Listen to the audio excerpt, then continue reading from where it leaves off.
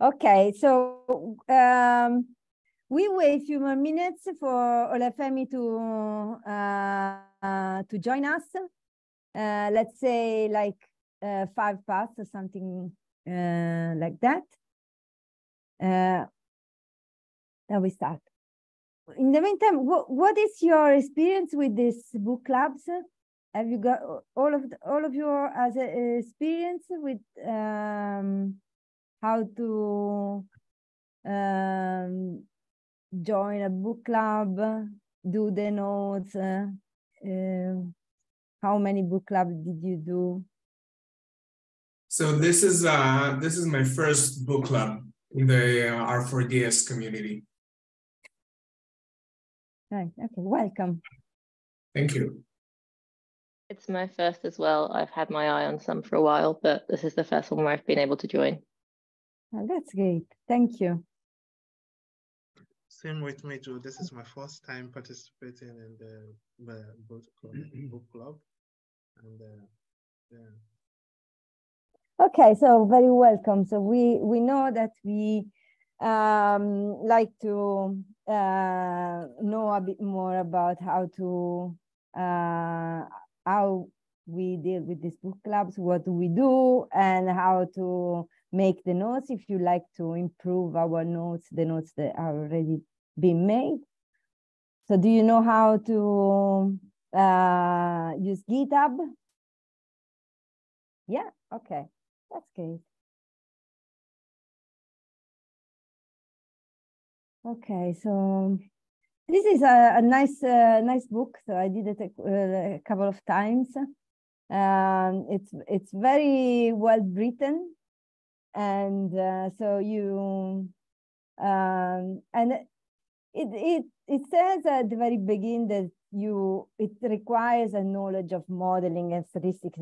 That's correct, but you can manage it as well, even if you don't.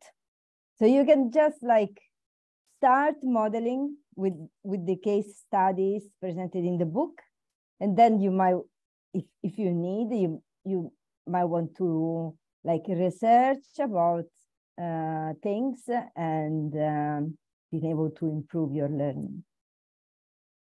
Okay, I think we can even start, and then Olafemi will join us as soon as he can. Would you like to introduce yourself a bit? Tell about yourself and what you do, what are your expectations from this book club, and so just tell us about yourself. Thank you. Okay, so I can start. My name is Matan. It's pronounced like a baton, like a stick. So Matan. I'm from Israel.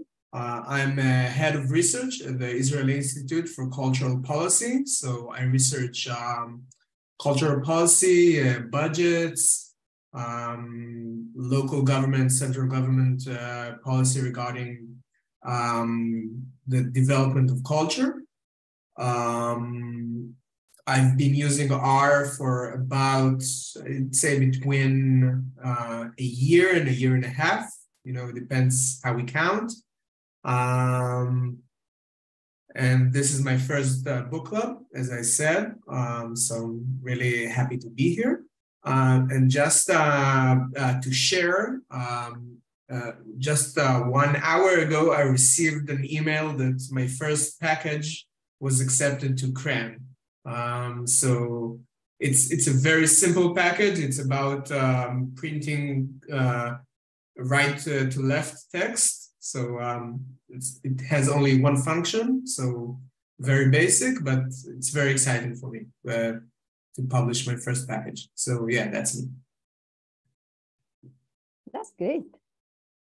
Yeah, we like to know a bit more about this package. How it's called?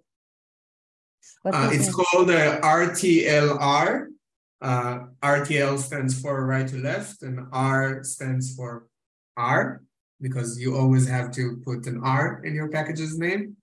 And a lot of times, because I'm from Israel and I use Hebrew, I have to post content and plots and whatever in Hebrew. A lot of times when you you put Hebrew text, which is right to left, in a ggplot, it messes up with the punctuation, like the dots, apostrophes, exclamation marks, parentheses, and so forth. So this is like some kind of utility function that makes it print correctly. Great. Yeah. Okay. Should I go next? I'm Freya. I'm a data scientist from London. I work for a startup company that works with rare diseases, trying to use electronic health record data to find people with undiagnosed rare diseases. And I've been using R for, not really sure, a long time. I used it since my PhD, which was quite a long time ago now, but I've used it for kind of different things. I've done a bit of modeling, but I'm a bit rusty and I've not used the Tidy Models package. So I would like to find out more about using it. Thank you. Great. Pardon? Yeah, I'm Kodri.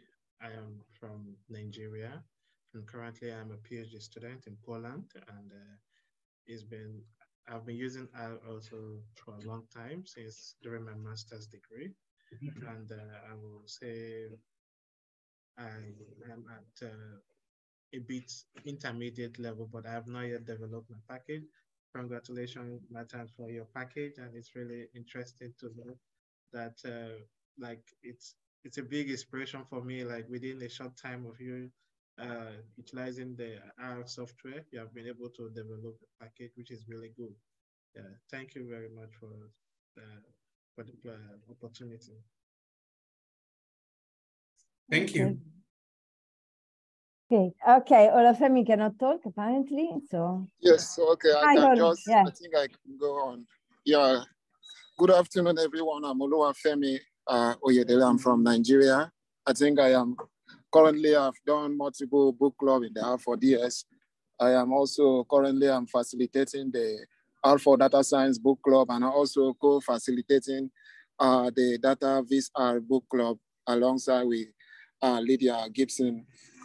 I have done the Mastering Shiny Book Club, I think, with Federica, and also the Advanced R, but I'm looking forward to improving my modeling skill. That is why I choose to sign up for the Tidy Modeling in R ecosystem. So I'll be looking forward to learning more from this book club. Thank you. Thank you.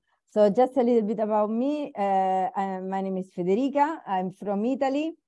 I did a multiple book clubs as well and facilitated a cohort about this book club as well. Tidy Models with R, I already done it. You know, I am a statistician and an actuary. I work as an independent researcher, especially on statistical modelings. I'm interested in improving those things. So they need a facilitator, so I enjoy doing those things. And I wanted to revisit these things because the book has been published, and since I did it the previous course, something changed. So it might be interesting to see what are the main improvements. So thank you all. First thing, I'd like to show you how it works, basically, with these book clubs. Okay, so I'll share my screen. This is luck. Okay, so you know that this is the Tidy Models with our channel, and here on the very top you have some pinned links. Here you find the book. Here is the Google Sheet for signing up as a volunteer, as a speaker. Here are the notes. The notes are basically sort of presentations for each chapter that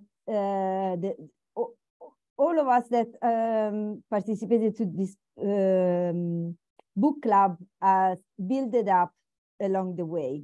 So you might find all the slides, all the chapters already done, but we suggest you to improve them. So like if you like to, when you do your chapter, if you like to add things or change it, you can do it. Or otherwise you can use whatever you like to present your chapter, basically. So this is the GitHub repo, and there is even a Cohort in Spanish. So I like to show you this. Have you seen the Google Sheet for signing up? Maybe not.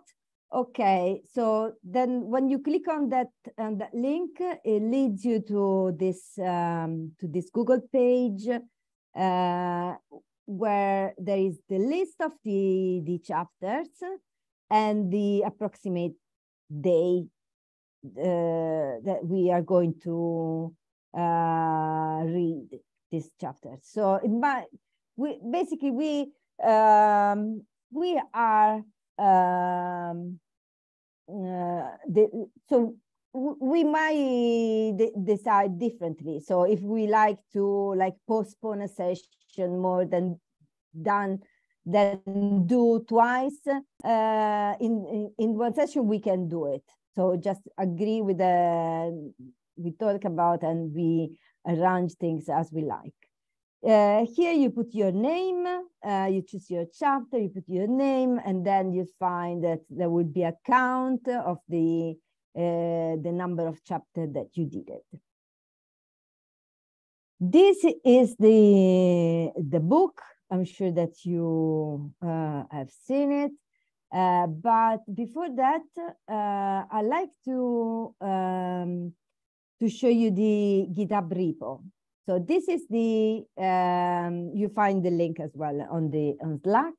This is the GitHub repo where all the chapters for the notes are stored. And there is a list for the previous cohorts along with meetings and videos and everything. How to present. So when once you have an idea of what we'd like to present, which one is your chapter, you might want to do more than one. My role would be to cover you. If any of you cannot present your chapter, I will be there for do that session in case. So you, I'm sure that Matan has a bit of experience with GitHub, seeing that you made a package already. I'm not sure about the others. If you need any help, please just ask in the Slack channel to me or whatever you like. So you find your answers. But just in case you can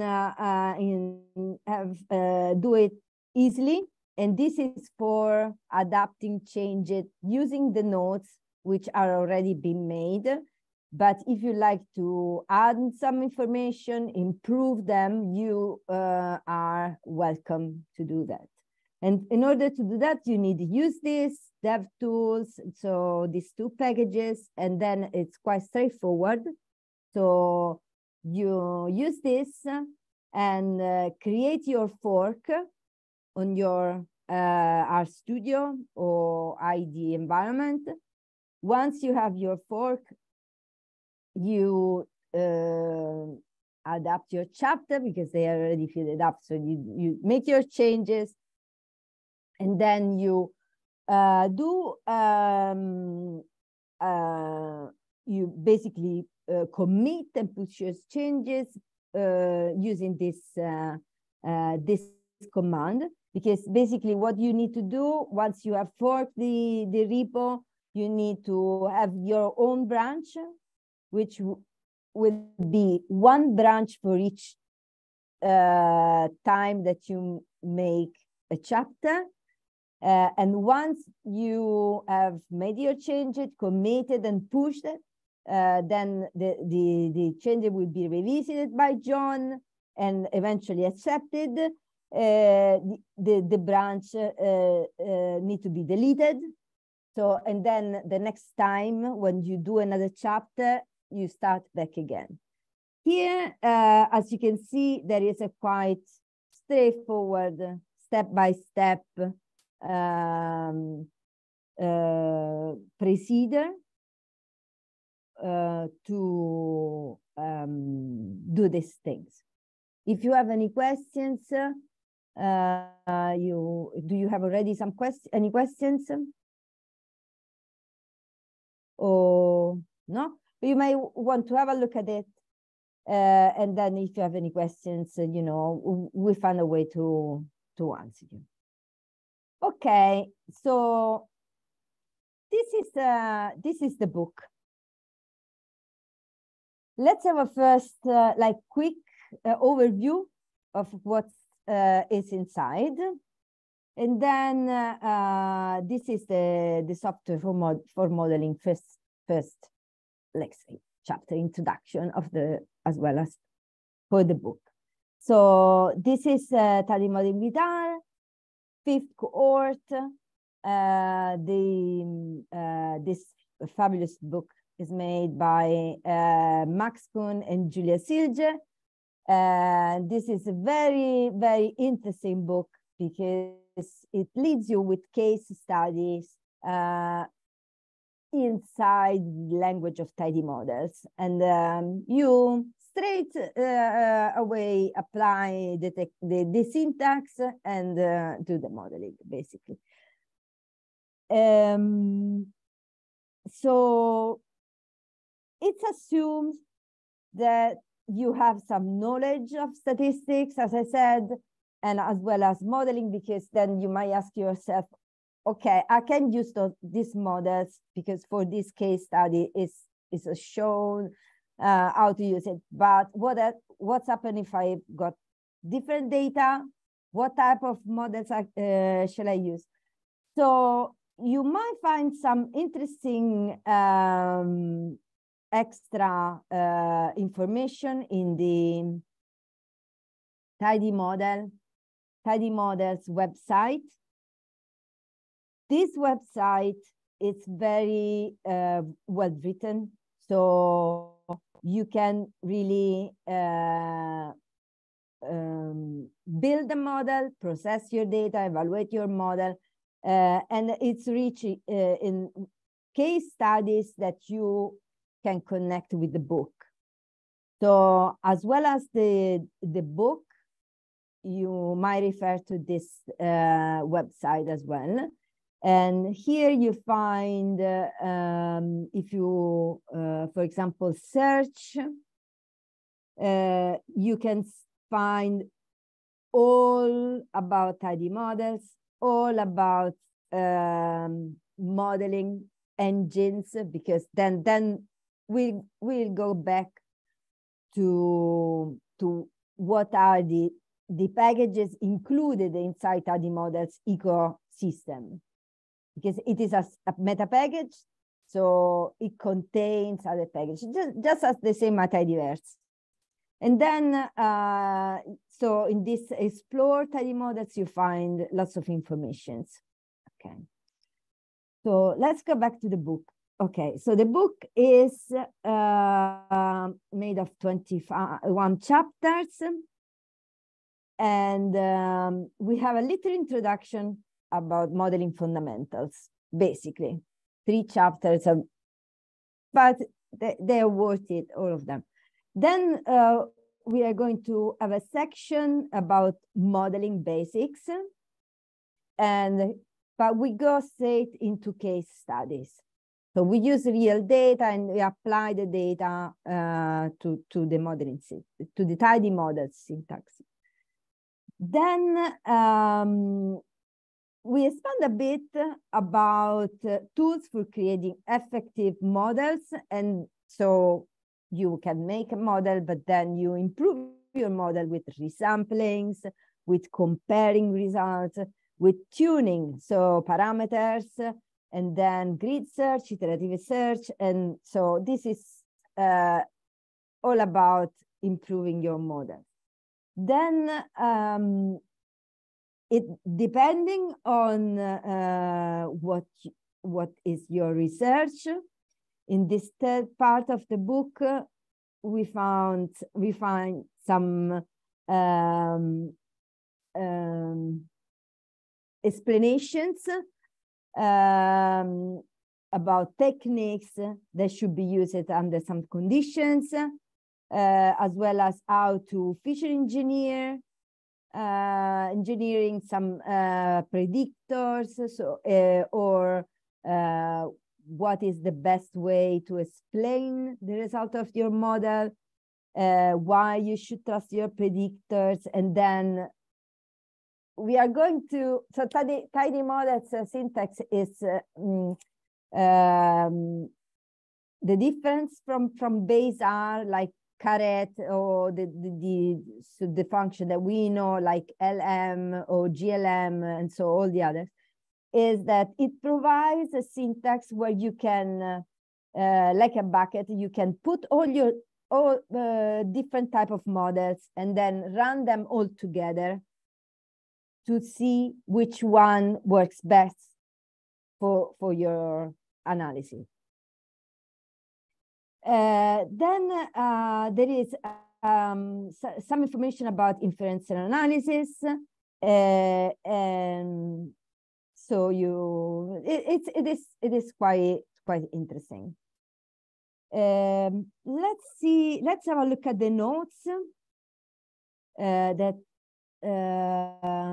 they have been built up along the way with all the courses. So this is like a book made with book down, and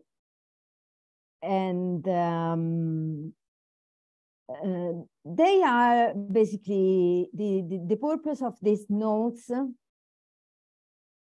is to give us a place to share our presentation, but you know, have the chance to go back there if you want to revisit.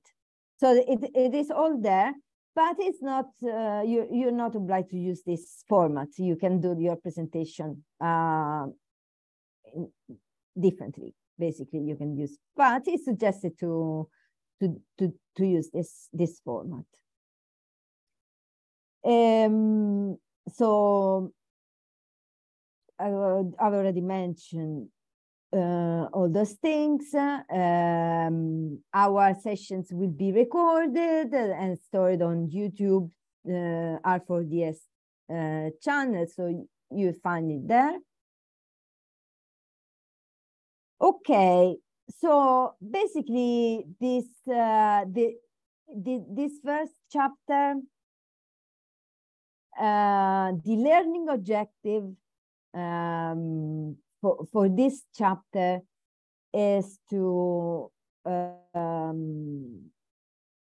give an introduction about tidy models, but define a bit what is descriptive, inferential, or predictive model, because we are going to use all of them, and have a little introduction is always useful. Also, we are going to use tools for supervised and unsupervised analysis, as well as we are going to make regression and classifications models, as well as we are going to use quantitative and qualitative data. So all these things we are going to have a little introduction about those things, basically. So tidy models is a meta package, which means that it includes other packages. And it helps you creating like a chain of functions piped with the Magritte pipe, a chain of functions for modeling. It's a sort of a language for modeling, where you can apply more models in all together and within your analysis. So it provides internal consistency, sensible default, and somehow it's able to lead you understanding what possible error would be in case are any. So we have we are going to deal with descriptive models, which are those ones where are used for describe or illustrate characteristics. We are going to use inferential models. They, you know, when you applying inferential techniques as well as probability outputs, such as we are going to have a touch of multiple parameters and as well as we are going to predict our result. So we are going to make predictive models. So, and the aim is to produce the most accurate possible predictions. Okay. So then the difference between mechanistics, like the mechanistic models, such as the basic models that we know, is it depends by your data, it depends by your type, your analysis, but we are going to compare the use of the base R modeling with the use of tidy models as well. So along within the chapters, you see that it starts with, for example, make a simple linear regression with ELM, and then slightly leads you to using tidy models. And as well in the tidy models website, you can find those information. So if you like get stuck with anything, go back there and have a look at the examples, and you find a way to understand them. Okay. Yeah. Have you got any questions? Maybe? Okay. So we, within the predictive models, we have mechanistic models and empirically driven models. We are going to use all of them.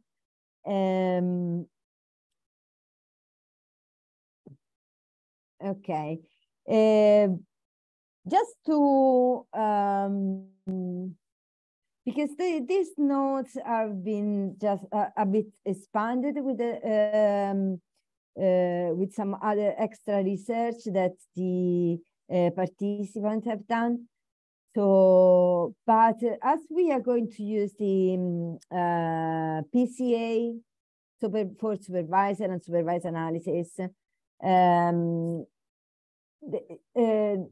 the unsupervised models, just to go back, I don't know if you have a background knowledge of those things. So the unsupervised models are those models that you use when you are not focusing on the response variable, but you are just analyze your data and see how so basically when you have all predictors and not a response. So when you analyze all your predictors as in a matrix, and you analyze how they group, if they group within each other, and how they group within each other. And well-known example is the principal component analysis, as well as clustering or autoencoders.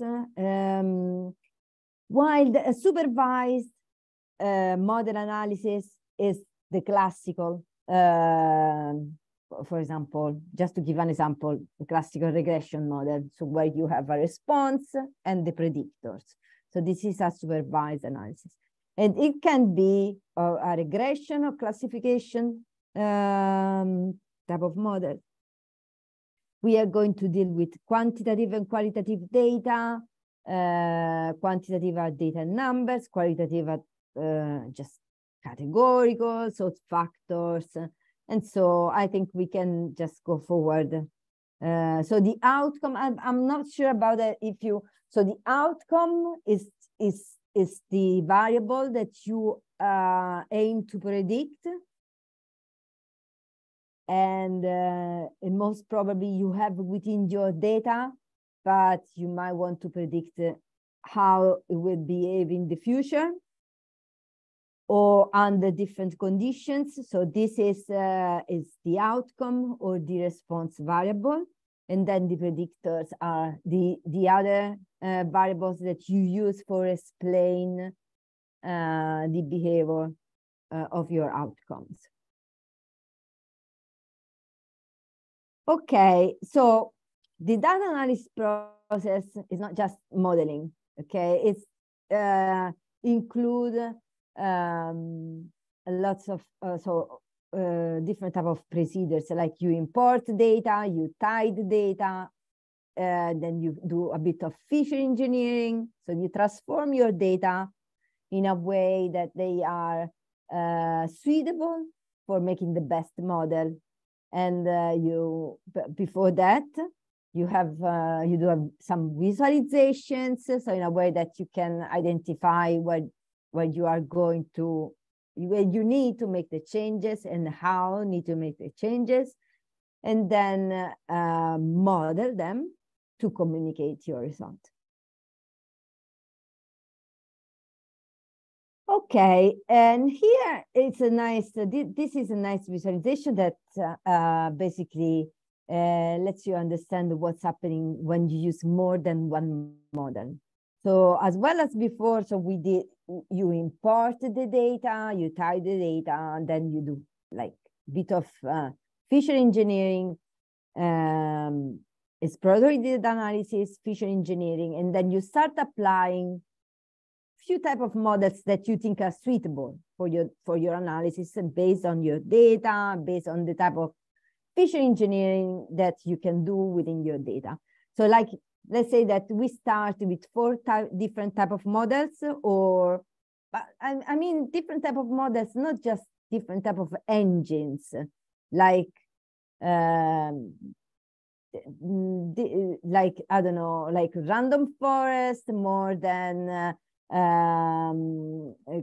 KNN or support vector machines. I mean, even if when you change slightly inside your model, like you add or interaction terms, or you change the predictors within using the same model, this leads you to have a different model. So even if you do not have the same engine. Okay.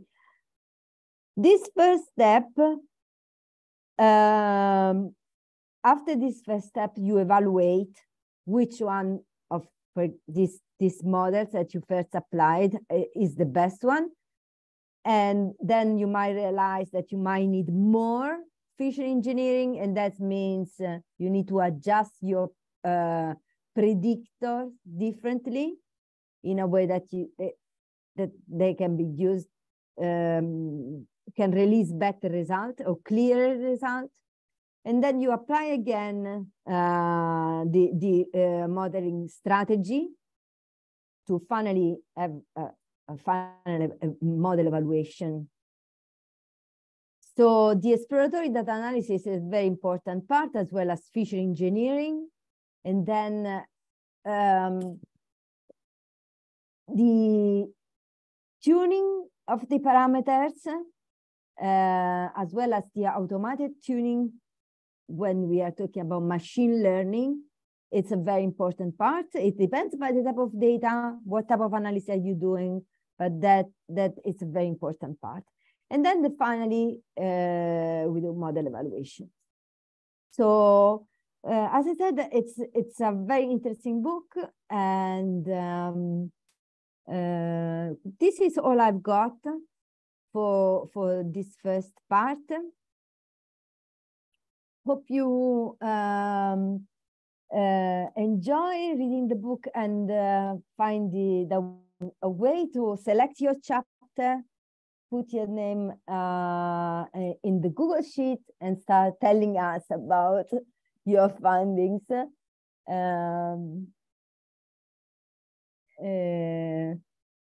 Because it's sometimes it takes time, but when you switch from like base R to a different syntax, but there's a lot of examples. So just apply following the examples, and then it would be easy to do, basically. Any questions? First of all, thank you so much, Federica. It's also very interesting and also very insightful to see, like, that's a way for me, and I guess also for the rest of us, to understand how this book club thing works. So really thank you for modeling, both meanings intended. I wanted to ask a few questions. One is, are we plan to meet with either Max or Julia in our final session of the book club? That might be possible. That might be possible. Yeah, we definitely ask them. That I understand that we are probably a smaller club than others, so I guess that's also a consideration. But if it's possible, then I personally would be really happy.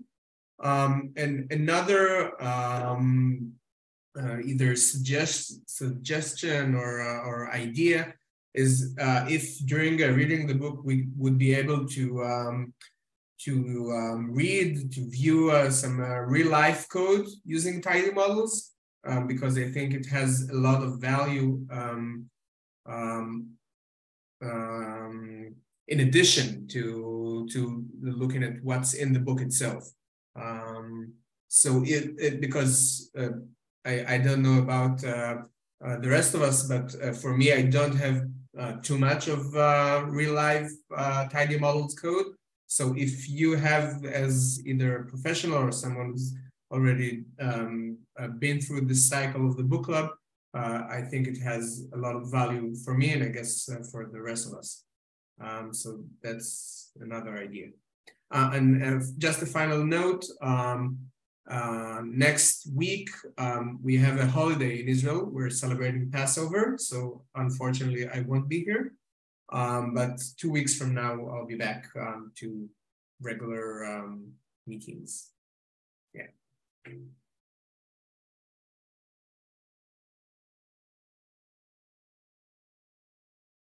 Anyone else? Yes, I have a question, and also, well, the first question is about when you're describing the process of modeling, you talked about the initial feature engineering. So I was trying to think, because for me, I am much more familiar with the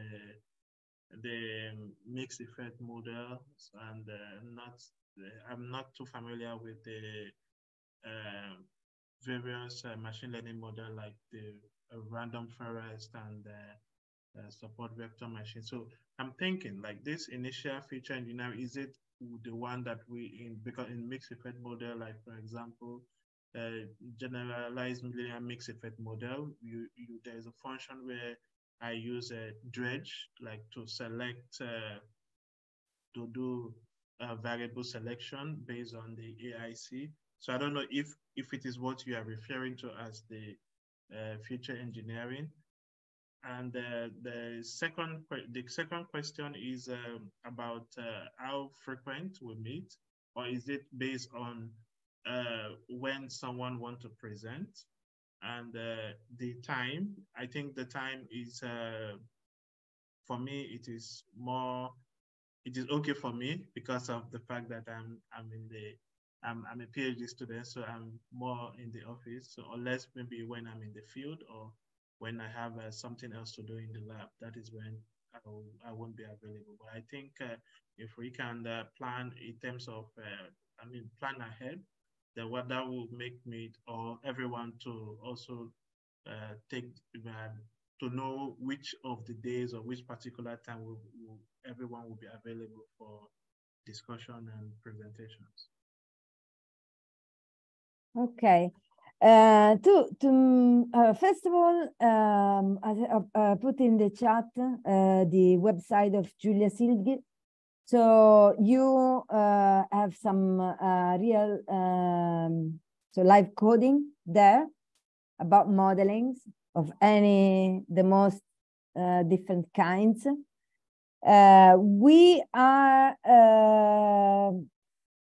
That's absolutely something that would be very useful to use the case study presented in the chapter and do a live coding while presenting. That is an excellent way to learn. In fact, you memorize immediately when you see the other that is typing the thing.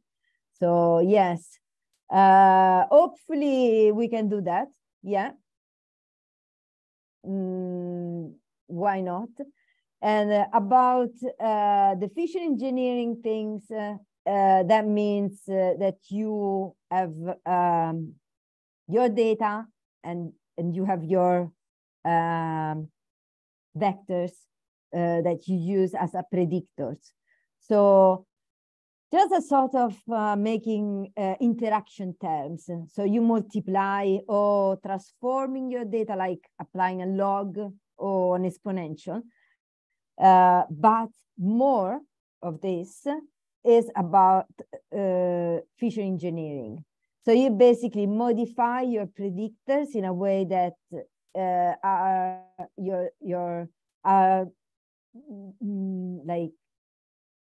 visible and easily manageable within your model engines.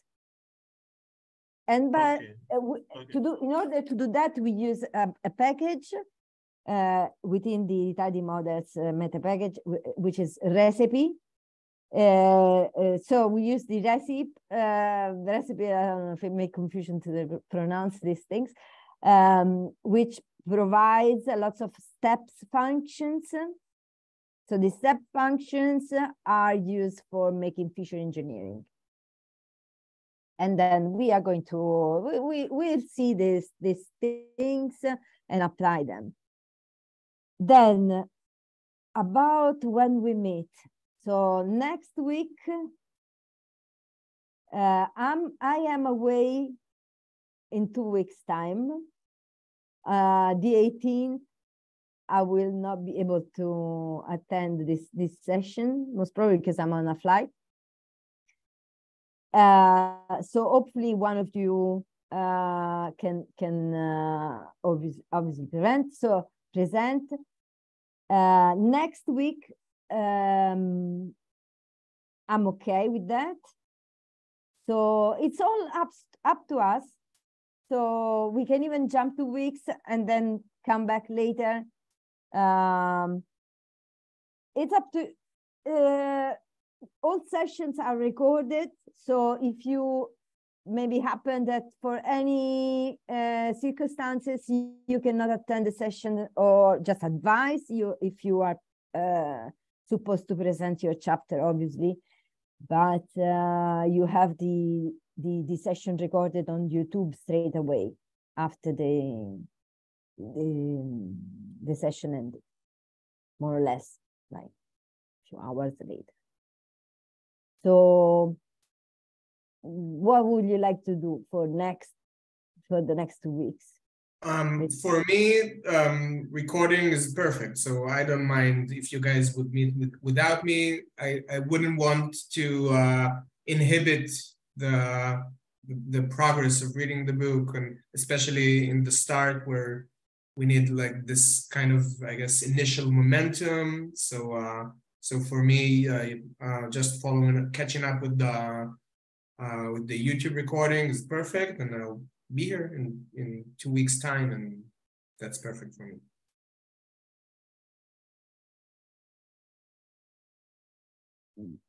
What do you think, Freya? Yeah, I think that would work for me. For me, it's slightly, I think I'm free. It's one of those things that like sometimes things come up and I can't work around them, but I should be able to join next week. Okay, that's good. Depends on the meetings, but I'll try and keep it free so that I can join. Okay.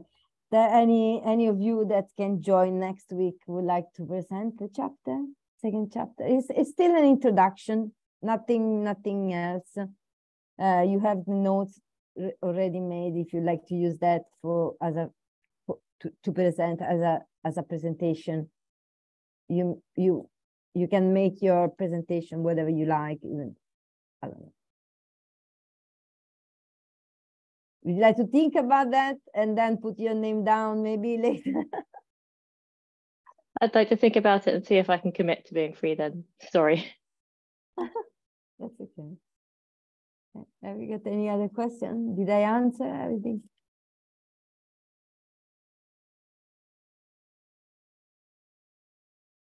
Not from me. Thank you very much for that introduction and for explaining how it will all work. I have another idea, another proposal. Maybe in the beginning of every session, each time one of us could introduce himself in a bit more, like either professionally or academically. What is it that they do? Examples of either projects, works, research, whatever. I think part of the added value of this book club is also like this kind of meeting, networking. So for me, I guess it's interesting to see what other people, you know, from all over the world are doing. So I'll be happy. Obviously not next week, but anytime, also to introduce some of my work. Yeah. Yeah, why not? Yes, I think it's an excellent idea. Yeah, that's okay. Anyway, okay. So I think we all set. Yeah. Great. So we'll catch up on Slack. We can any questions, any things that you don't know how to do, you just ask. And what else? So we'll meet next week, and within 2 weeks' time, I won't be able to attend the session, but one of you will cover me. Okay. Yeah. Great, thank you. It was a pleasure meeting you all, and I'm really looking forward to this journey together. So thank you. Thank you. Same. Have Thank a nice day. Thank you. Bye. Bye. Bye-bye. Okay, bye.